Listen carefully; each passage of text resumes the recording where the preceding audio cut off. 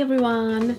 So I thought today let's just play around with good old watercolors. I feel like I haven't done this for a really long time for whatever reason. But yeah, I'm just kind of craving watercolor swatches and playing with it and sort of mixing colors and letting granulating colors mingle with just regular colors and just have a little bit of fun. So I hope you will join me on that, and let's have a little bit of a swatching playtime.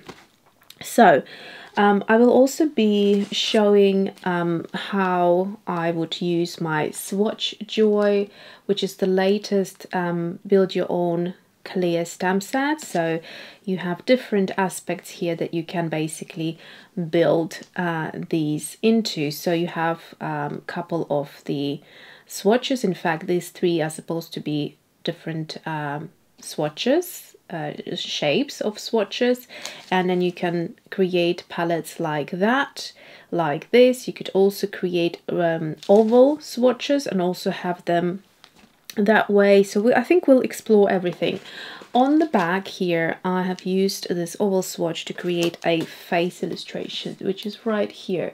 So I don't know how far I can stretch this video. I don't want it to be too long, and mainly I just want it to be about playing with watercolors and experimenting. So I will see what I will use and how I will use it, but I'll give you a few examples that I might need to create like a separate video for these cute little faces that you can turn them into. So let me know if you would be interested in that. So in fact, you can also use this tube as a fourth way of displaying your swatches, which would be more of a sketchier, more of a fun sketchbook look, and that's for the swatches. Then we have the main event, which is this lovely little frame here, and this is where build your own comes in. So we have 1, 2, 3, 4, 5, 6 elements here that you could decide which ones you want to skip or which ones you would to include. Typically I would use all of these 5 at the bottom, and the date I would leave for something else, like dating your artwork, or you would just stamp date and then handwrite the numbers, or if you have one of those stamps with the dates, you could use that next to it. That kind of makes it look a bit more cute maybe and art journal like, or you could also use this to number your light fastness experiments and tests. So coming back to this frame, here I have an example where you can take one color and do this for every single color if you ever had the time, or if you wanted to explore and experiment with your watercolors. You can go through your entire collection and do a nice little sample of every single color, writing down the pigment numbers, the light fastness, transparency. With this actually black line here is supposed to go into transparency. To fit it in, I have made a little mistake here and stamped it where the granulation is. Obviously we don't need this black line for granulation, so make sure you push the transparency right back to the line to give yourself enough space here, or otherwise, you know, you could figure out that this says transparency and just go over it with watercolor to see how transparent it is, or opaque indeed. So that's what I will be you know, playing with today. And let's start with different swatch ideas. So how would I create different kind of looks of swatches? Luckily, I have actually written down exactly the numbers that I have used here. So to begin with, this is the Schmincke Viridian, just as it is. And then here I mixed it with something else, which I won't be able to tell you exactly what, but all of these colors were created here. So when I was designing the back of my stamp set insert, I basically had a go and was kind of picking the right colors that I wanted it to be, and I really like this combo, which is Daniel Smith Quinacridone Deep Gold with Schmincke Glacier Green. So that's one of the very granulating new colors that came out. I think this was from the the Glacier set that I had. So it had a number of, I think, 5 different colors. So this is the Glacier Green. So those are the 2 colors we will be using today to play around and see what sort of mixes we can create. And let's start with that. So I'm going to use my round acrylic block, which I think by now have been sold out. This one is still available along with quite a few other restocks that I recently had on my Etsy Alyona Creates. And for this big piece here, I'm going to use one of my Altenew acrylic blocks to fit it in. And that's what I will do.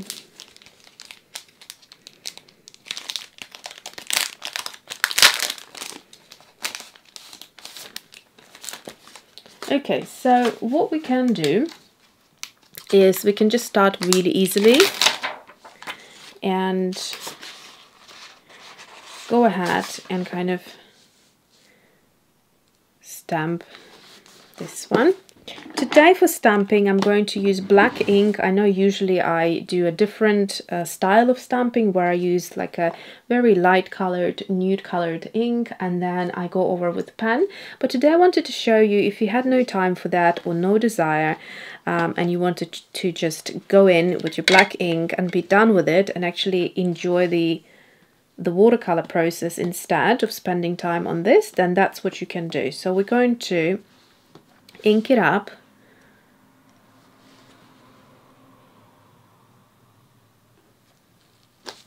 And that's what you get. I made sure that the lines are super fine and it looks like you have actually done it with a pen. So I'm just going to go ahead and do like a nice line of these swatches. By the way, my ink pad is coming to an end. I actually need to get it and get a new one. And this ink pad lasted a good 4 years maybe. Just remarkable for black ink, and I've been using it quite frequently. So if you see some lines not stamping, it's not the stamp's fault. So I'm hoping I'm going in a straight line. I'm not sort of measuring anything here. I just want to stamp a long line of these full pans. They're not sized to the original sizing, but they just give you an idea. So that's one way of doing things, and it's really easy and simple. Then I also have this other one here. So I've got this one, which is a lot smaller, as you can see, so we could do maybe other colors.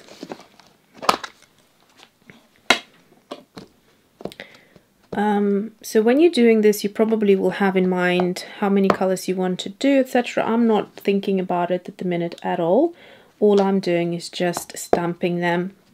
And of course, to make it a little bit more organic, you can just rotate them to change up the shapes like this, so they don't look exactly the same.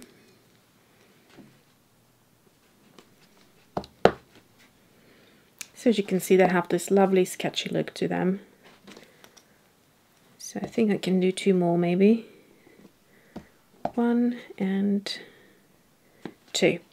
Okay, so that would be our, how many colors do we have here? 6, 8, 9 colors.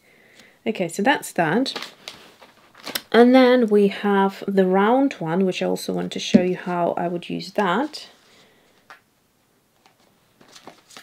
So we have the round. Again, you can rotate it whichever way you want to have these swatches.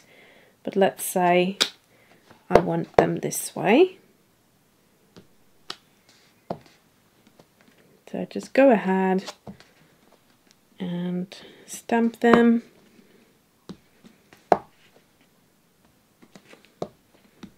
Oop. Okay, so different ways of presenting your swatches. And these sort of exercises are very, very useful to do. So not necessarily do you feel, or do you need to feel, the pressure of having a finished artwork. It can be just the experimenting of the coloring, or the watercoloring. So let's just move these up here a little bit and then start with our swatches. So at the top, let's do what we promised, or what I promised rather. I'm trying to find a little palette. Okay, just going to get a palette. Okay, so I have a little tray here, and I'm pretty convinced that this is the quinacridone Deep Gold, but just in case, I'll give it a little test run somewhere here.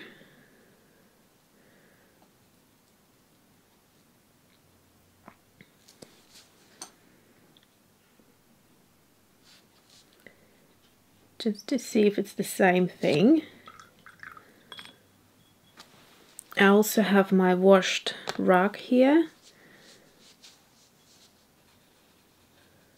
Okay, so this is our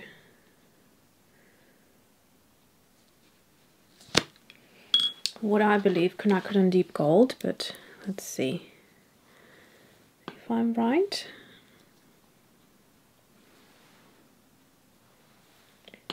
This one is escaping a little bit.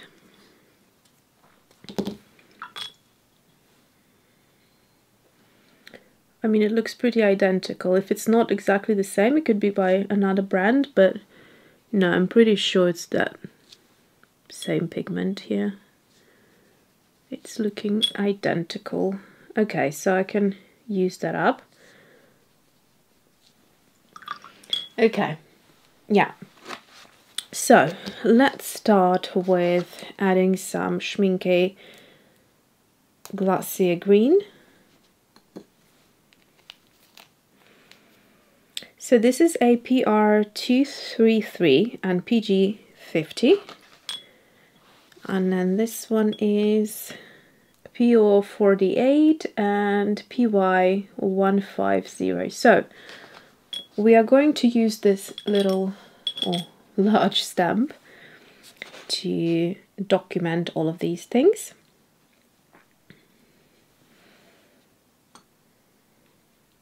But firstly, let's just start by swatching out a color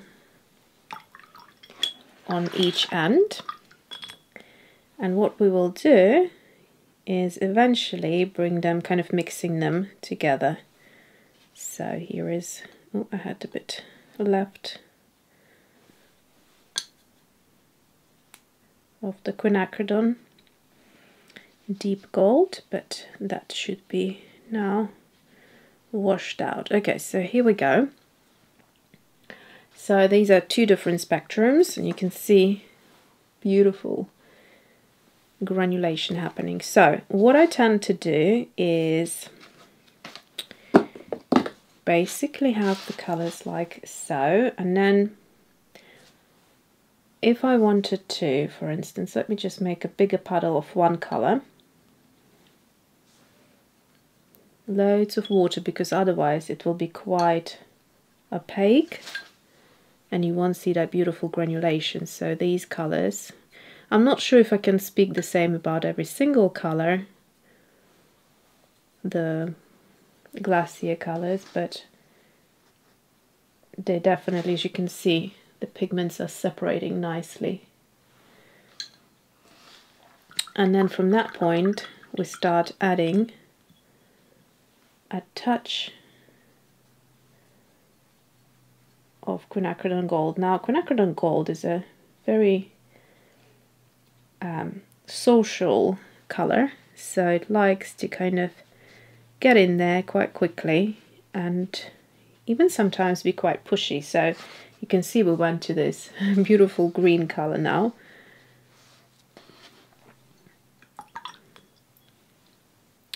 Again, I'm going to add a touch more. So this will start going even greener.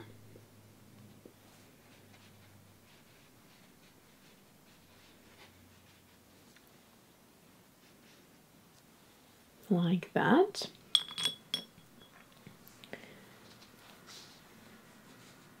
To avoid making the mix very, very watery, I'm just using my rag to dry the brush off a little.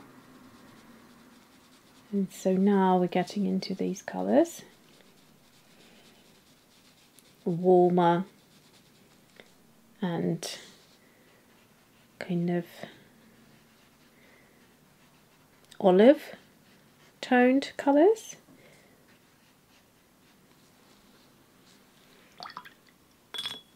So we still have 3 more goes, and I'm going to again take the excess off of the brush and then mix more of the quinacridone deep gold.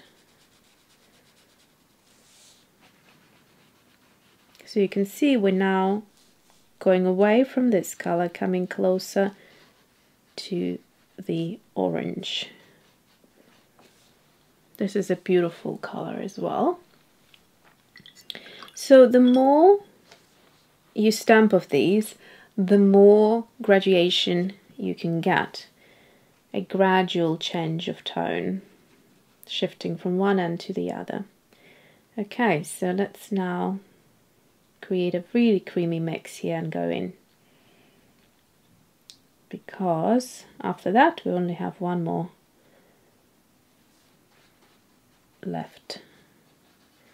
This is also beautiful, a very warm tone. Now if you wanted to, you could even touch the colors in between and let them flow, which would be even more interesting, but I'm sometimes in the mood for it and sometimes I'm not. So now I'm going to create a very, very saturated in color mix right here. Get as much as I can onto my brush and then go into here. Basically we still don't want this color to be identical to the original, but we want also to be different from the previous. It's somewhere bang in the middle. And this is a nice, very nice color because it's quite close yet different enough. So there we go. I'm seeing some absolutely stunning color separations here. I will bring it all up and close so you can see later. And what we could do is maybe we could do the same as I just did, but just with the Viridian over here. I think that would be nice. Gosh, I feel bad about getting rid of this. It's so beautiful. So the other thing I wanted to do on this other side here is to make a record of the colors that we're using. So I'm going to use this large stamp set, trying to follow the lines to stick it on nice and straight. Okay, so I have a little bit of a problem here in terms of, firstly, this side of the sketchbook is new, so I only have a few pages here, which means it wouldn't lay flat. Secondly, my ink pad is coming to an end, so it's not a great recipe to create a perfect swatch or stamp image, but basically what you need to do is put something underneath, maybe if you have like a couple of magazines or something like that, to level out the sketchbook.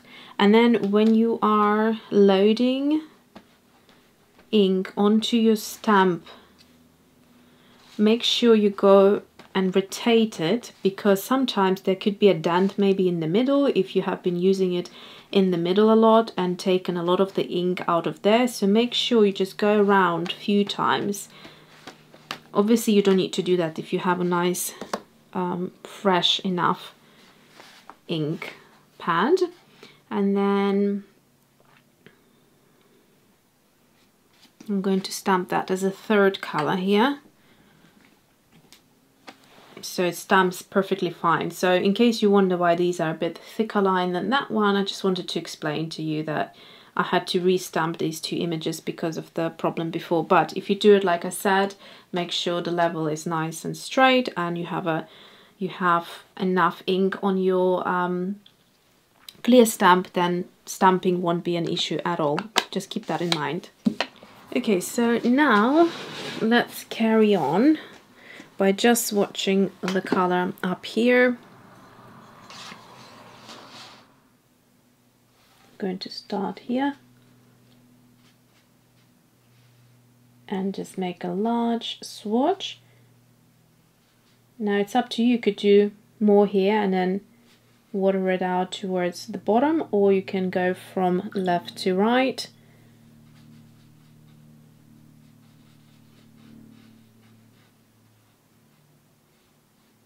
Like so, with more water on one end. And then we do the same with this quinacridone Gold Deep. In fact, I could get it even deeper. There we go. That's more like it. Obviously, when you are going to use watercolor, make sure your ink is permanent, so waterproof. And then, as the final color, I'm going to use the Viridian and just clean up my palette here. Alright, so here we've got Viridian.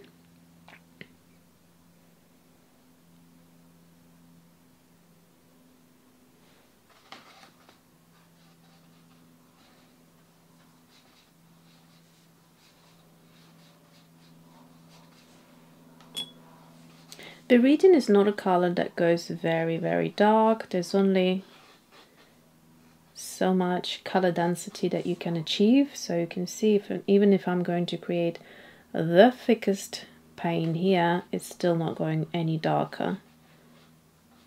It will just kind of become more creamy and stop moving around.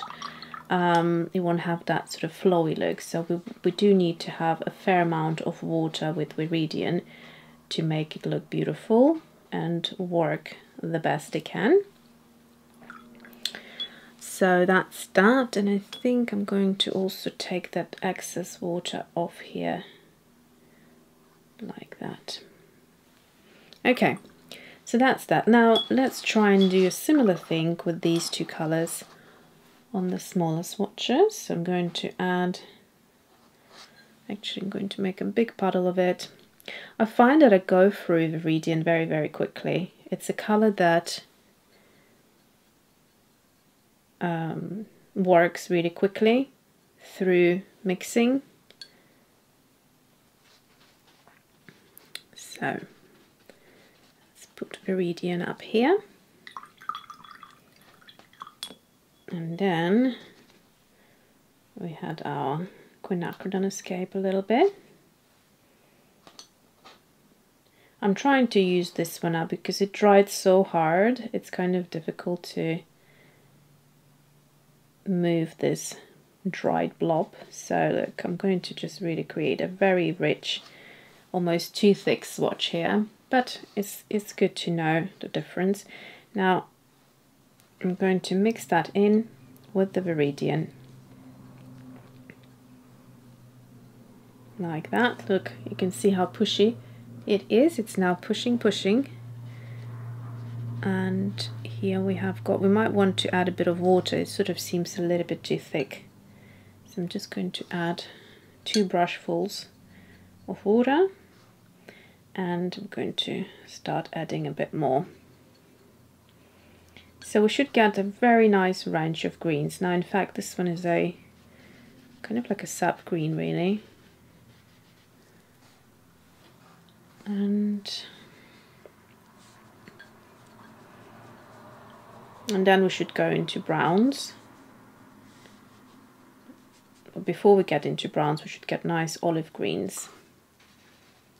This is not different enough. So refer to your previous swatch to see how different it is. That's why I find working in large palettes like that gives me enough space, and it's comfortable to hold like your phone. It's like, you know, feels natural. And yeah, if you have phone withdrawal symptoms, that is. and it's giving you enough space to mix comfortably without feeling like you're squeezed into small space. So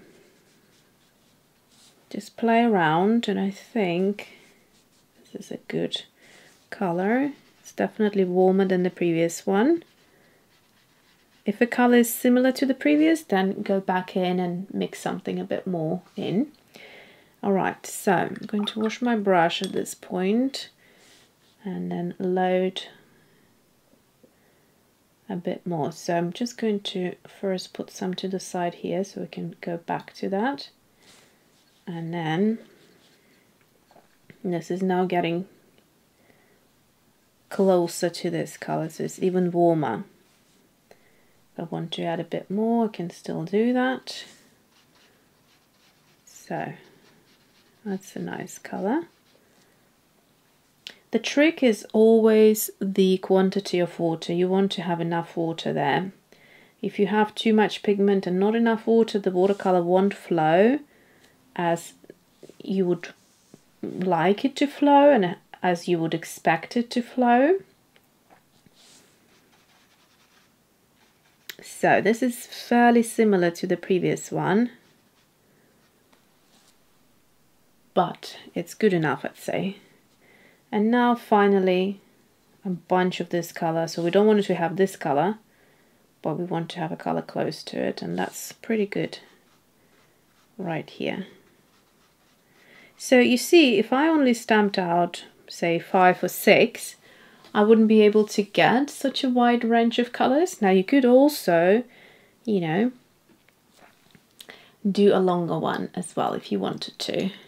That's not a problem. You can do as long as you want. You could do like a whole page of it if you wanted one day to have some bit more fun with it. Totally fine to do. Okay, so I will let these dry a little bit, settle a little bit, and then I want to also do these swatches here. And I'm thinking of doing something slightly different just to, you know, make things a bit more interesting. So we will see how that goes.